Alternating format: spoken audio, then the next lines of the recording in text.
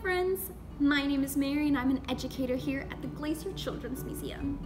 Today, we'll be learning how to make Rainsticks. Let's get started.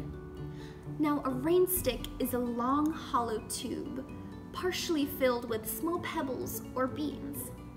On the inside of the tube, there are pins or thorns all along the tube.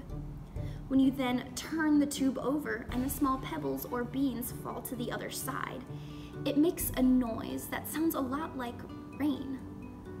Although the origin of the rainstick is still kind of unknown, it is believed to be invented by the Mapuche people, an indigenous group in South America. Now, let's jump right in. Materials you'll need are a paper towel roll, any colored paper, aluminum foil, plastic wrap, popcorn kernels or dry beans, tape, and craft supplies like feathers, pom-poms, stickers, and glitter. Step 1. Take a doubled up piece of plastic wrap and put it over one end of your tube. And then you tape it in place. Trim off any extra plastic around the rim. When you're done, it should look something like this. Step 2. Crumple up a long, thin piece of aluminum foil, just like this, and put it into your tube.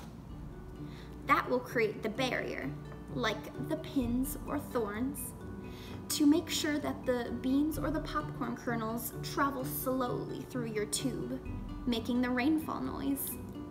Step 3. Take a tablespoon of beans or popcorn kernels and pour it into the top of your tube. When you're done, seal it with a doubled up piece of plastic wrap and wrap it with more tape, just like before. Step 4. Now that your tube is sealed on both sides, take your colored paper and wrap your tube up. Then seal it with tape. Step 5. Decorate your rain stick. Ta-da! It's all decorated. Now that your rain stick is all decorated, tip your rain stick back and forth to start hearing all those rain noises. And that's it for today's video. I hope you enjoyed making your very own rain stick. You can find more videos just like this at GCM at Home. Bye for now, friends.